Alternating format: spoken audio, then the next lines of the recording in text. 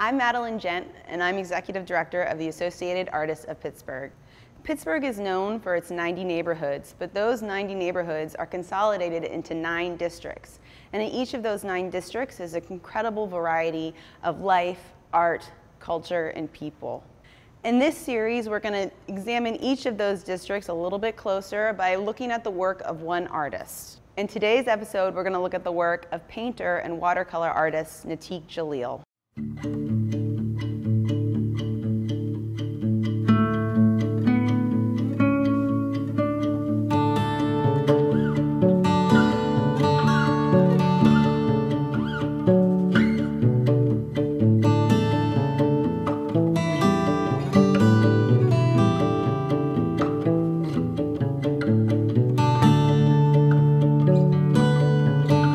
I think I've always known that I wanted to be an artist. It just wasn't always feasible. I think the moment that I decided that I was actually going to pursue it was about 7 years ago, when I just became completely dissatisfied with working a 9-to-5 job and decided I was just going to go for it. You know, if I'm going to be miserable, I'd rather be miserable doing what I love.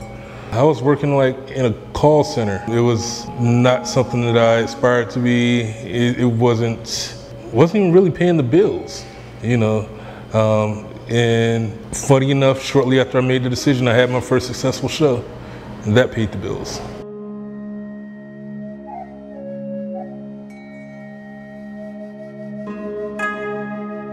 I show in several different places around the country, and you know, whenever I can. There's places in LA that have my art. There are places in New York City, places in Denver. So yeah, several different places.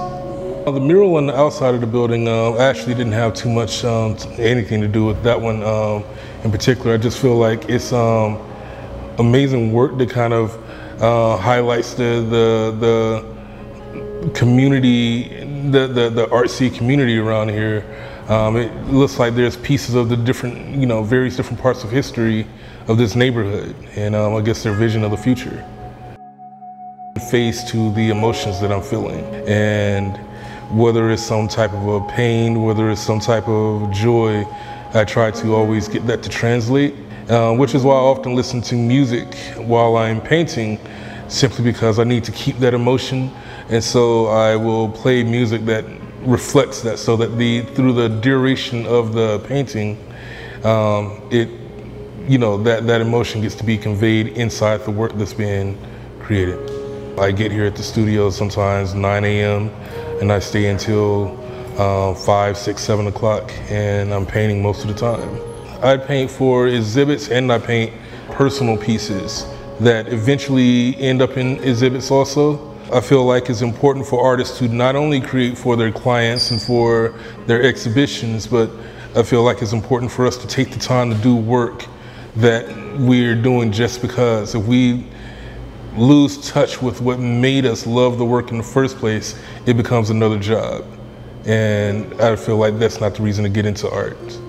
I feel like overall Pittsburgh treats its artists pretty good. I feel like Pittsburgh is in the place where New York City used to be in the 80s. It has the potential to turn into the next big place for artists, and that's really exciting. I feel like I sell work consistently out here, and I feel like there's a lot of support for the arts. Here in Pittsburgh, I feel like the rents are affordable right now. However, that seems to be changing. Gradually, it's becoming harder for, I feel, a early career artists to make a living off of their art. They'll have to continue to work another job, and you can't be a successful artist if you are not able to do it full time. You can't be a successful part-time artist. And I think that that's what Pittsburgh needs to keep in mind. If it wants to keep this art scene, the Associated Artists of Pittsburgh is really an amazing organization that really looks out for their artists. I'm a new member there, and in the short time that I've been with them, I've gotten so many opportunities, and I feel very honored to be a part of them. I feel like they have treated me very well in the time that I've been there. I feel like they're very attentive to their artists, and I feel like there is no better organization that I could be a part of. The community there is just starting to realize that they have artists that are living next door. I feel like the neighborhood gives off an artsy feel. They just don't know that we're there yet. And I feel like through shows like this will make them aware of their artists. And I feel like once they realize, it's going to become very exciting for artists who live there. Currently, I love it because it's quiet. It allows me to focus on my work. There are children running up and down the street playing, and I feel like that's an amazing feeling to be able to create art in peace.